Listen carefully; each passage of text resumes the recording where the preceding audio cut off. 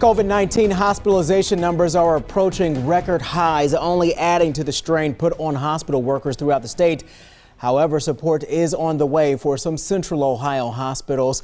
Good evening to you, everybody, and thanks for joining us for NBC4 at 11. I'm Carrie Charles. Colleen is off tonight. NBC4's Eric Halpern is live outside of one of the hospitals set to get help tomorrow. Eric? Carrie, members of the Ohio National Guard are already helping at some Ohio hospitals, and starting tomorrow, dozens will be getting to work here at Mount Carmel East. These are pictures from inside Mount Carmel East on Tuesday. Ohio National Guard members there for training. Starting Wednesday, 70 members will be at the hospital working in non-clinical roles like patient transport, stock management, and nutrition services. ODH, the Department of Health, develops a strategy and tells us where to target them, and we'll move our teams around as necessary to meet that demand. Last week, Ohio National Guard Adjutant General John Harris outlined how members will help as the pandemic challenges hospitals.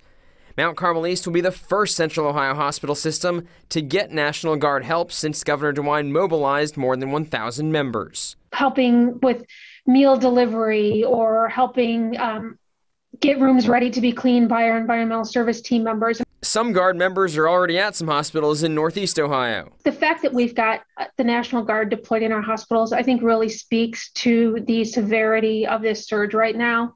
This is the worst that it's been throughout the entire pandemic. As for other hospitals in Central Ohio getting Guard help, an OSU Wexner Medical Center spokesperson says orientation for members is starting later this week.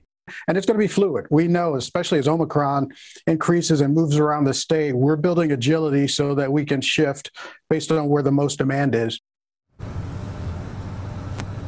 And back here at Mount Carmel East, we're expecting to hear more from Mount Carmel tomorrow on what the Guard's role will be.